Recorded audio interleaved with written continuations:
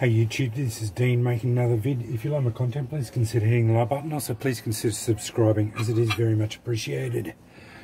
Just got this one in the mail today. I've actually got a few turned up, so this will be, I'll do a few back-to-backs.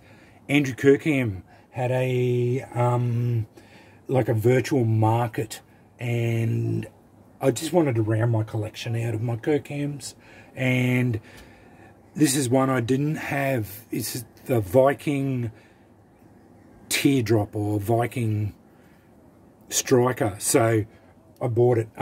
Yeah, it's just the standard pattern Viking that they often did in this, like this style. Really nice Kirkham. It doesn't have his touch mark on it, but definitely comes from Andrew Kirkham. He was really generous. He included a little gift for me. I think this is a Viking fork, as far as I know. So yeah, thanks Andy. That's really generous of your mate. Yeah, fantastic. Nice little fork there, just as a gift. He included in it.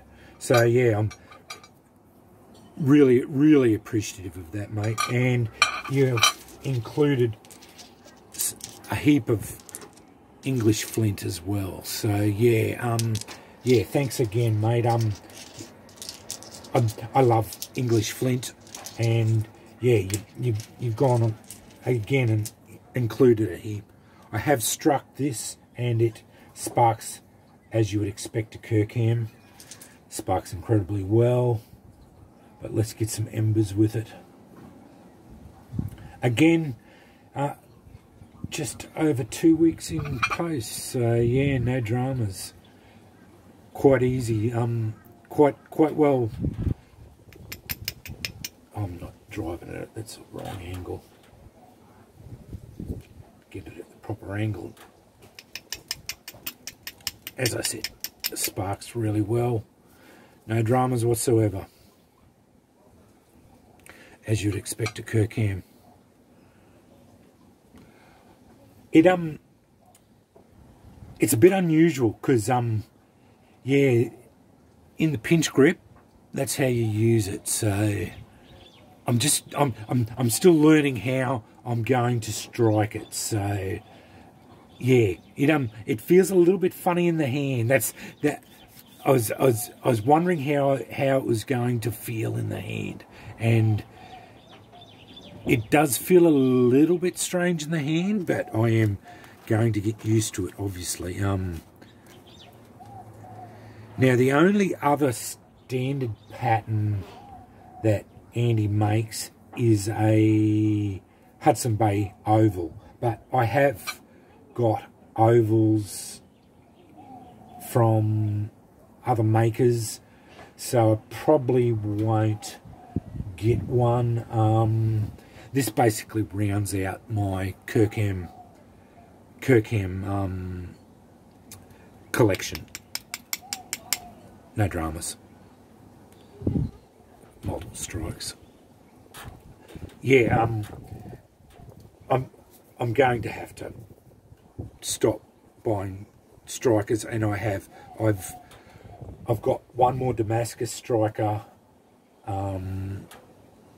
I've got a snake striker that I bought the other day. I've got two more strikers I'm going to show you in a video that just turned up. And that's about it. Once they're done, I am not going to be buying any more strikers.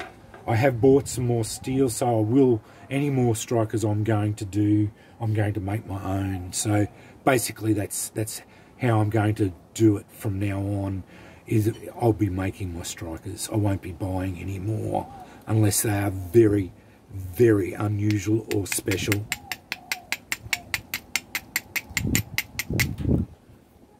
So yeah, no dramas, Andy. That it strikes really well. It's a really nice striker, but a typical Viking tier teardrop. I will link Andy's. You just contact him through Facebook as usual, and I'm sure he will be able to. You just contact him through Facebook, and I'm sure he'll be able to do whatever striker you're after with him. And yeah, again, thanks for the extra gift, mate. That's really appreciative of that.